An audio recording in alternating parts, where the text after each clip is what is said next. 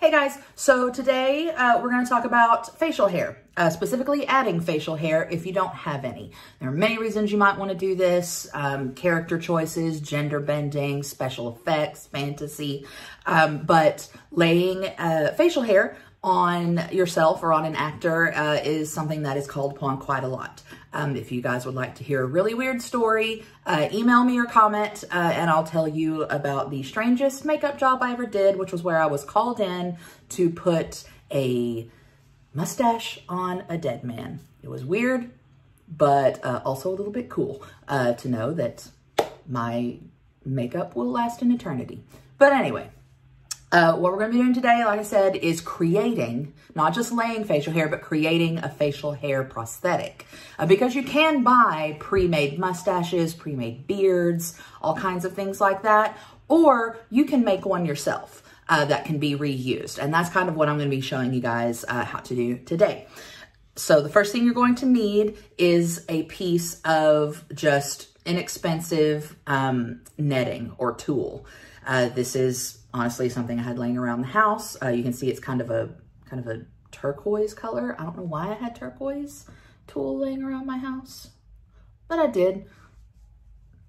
It's part of the trade, hazard of the job. So this is what you're going to want to start with. This will be the base of your reusable piece. It will be that and the liquid latex that came in your kit or that you can purchase separately, as well as crepe hair. Now, so let's talk about crepe hair for a moment.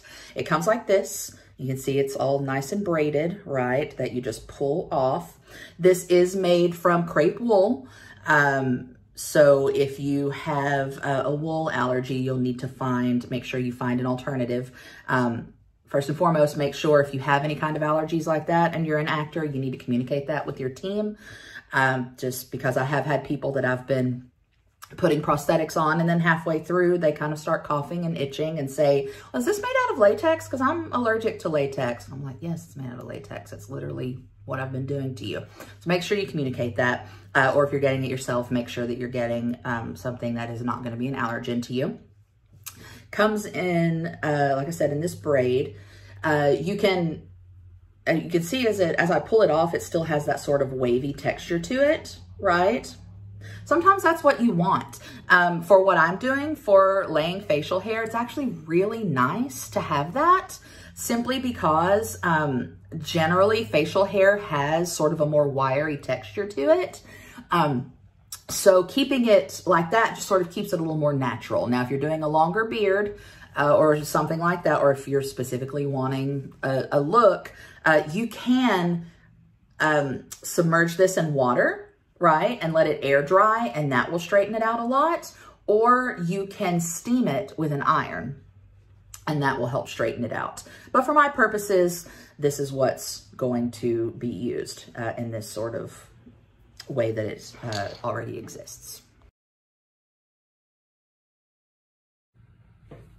Okay, so the first thing you want to do is to decide where you want to lay your facial hair. So I have decided to give myself a really awesome late 90s, early 2000s half goatee soul patch thing.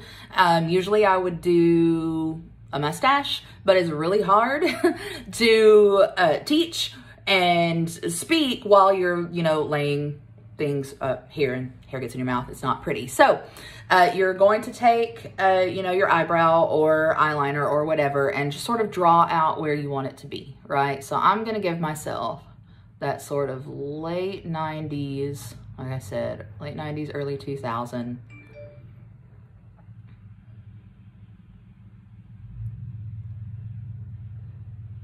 Right? Tony Stark sort of thing.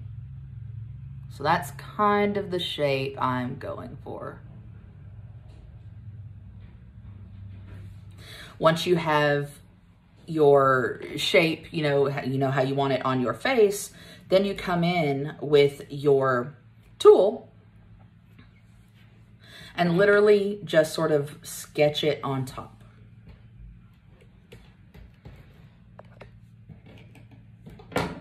So you come in, all right, lay it over.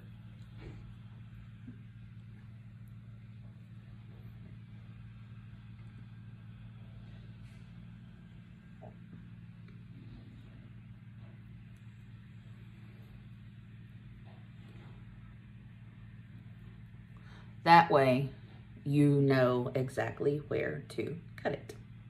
Then you cut it out. Then you have your base. Excellent. So, real quick thing about working with latex. First and foremost, again, make sure if you are allergic to latex that you are communicating that. Same thing with wool. If you have an allergy like that, you need to make sure you're communicating with your team.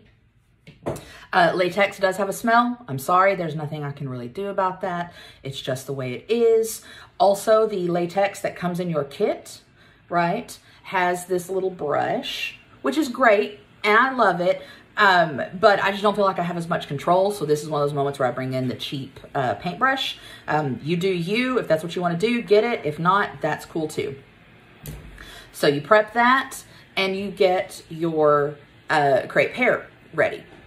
So you can see again that it just sort of pulls out, right? And then you pull it apart. Again, if you need to or want to straighten it out, by all means do. I generally don't for facial hair because I like this sort of movement and texture, but that's just me. And then for this, I will actually cut it relatively short, right? You can see I'm cutting in relatively short pieces, long enough that I can grab, but not so long that I'm going to cut them off and feel like I'm wasting whenever I trim my facial hair down.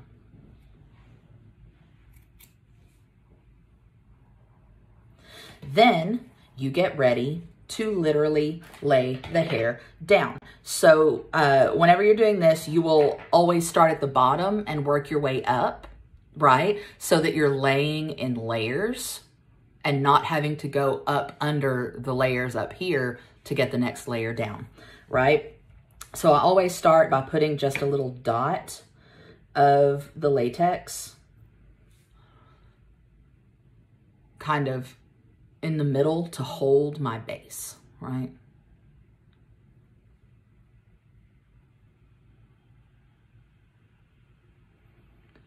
Tap it a little bit so it dries. That way it holds it in place. So then you start actually laying the hair. So you'll see that I pick it up in little, you know, clumps like this, right? Yeah. So I come in, put just a very thin row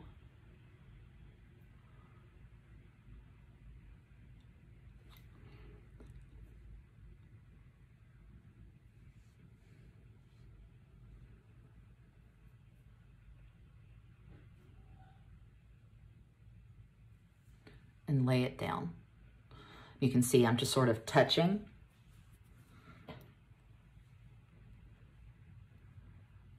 the straight line where I cut and pulling away. And it leaves just a few little hairs at a time. You also want to go at about a 45 degree angle, right? Because facial hair kind of grows out and down. So rather than laying it straight, you're actually straight like this. You're actually coming in at an angle like this.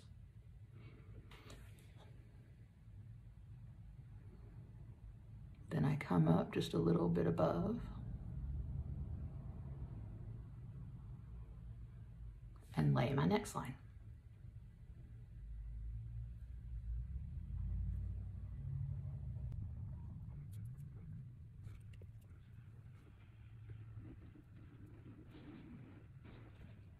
And at this point, you'll be able to start feeling how quickly it dries and seeing why you have to work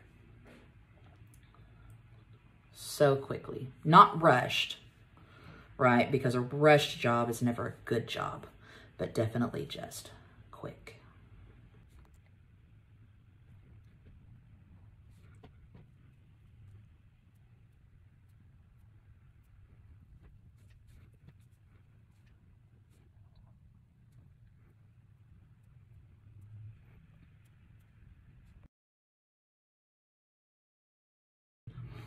Now it's at this point that I am choosing to do just a little bit of grooming, right? Because it does start to look a little bit rowdy at some point and it gets hard to work with.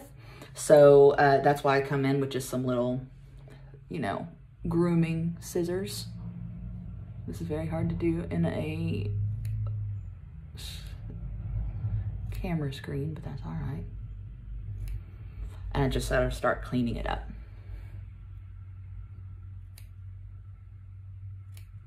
And that's where I start to see, you know, maybe some places that are looking a little bald or not quite as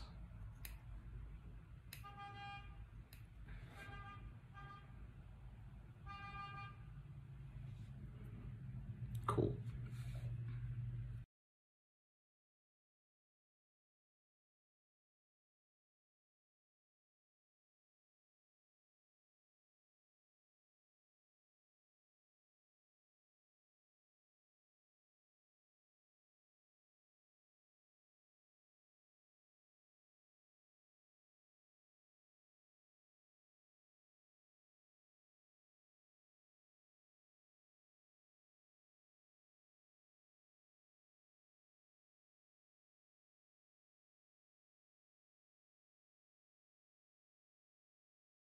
Do be careful when trimming. I mean, you are coming at your face with scissors.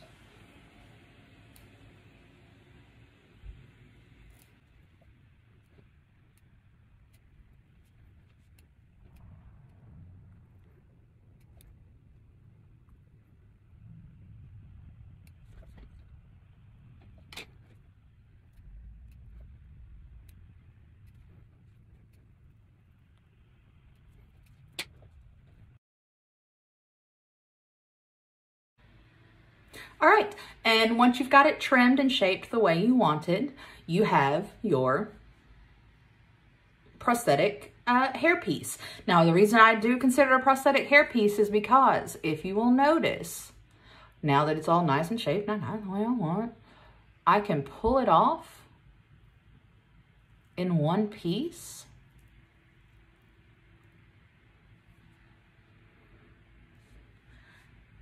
And there it is. You've put your base, because you put the base down, right? You have a piece that can actually be reused, right? Because you can come in and paint. I have crepe hair everywhere. Paint with just a wee bit of your latex across the back to fill in the gaps. And once it dries, you have a reusable hairpiece. All you have to do to reuse it is just put a little bit of spirit gum down on your skin, and it's drying now. Put a little bit of spirit gum on your skin, right? Let it get really tacky, and then you can just pop that bad boy right up there. So that is how you make a reusable facial hair piece.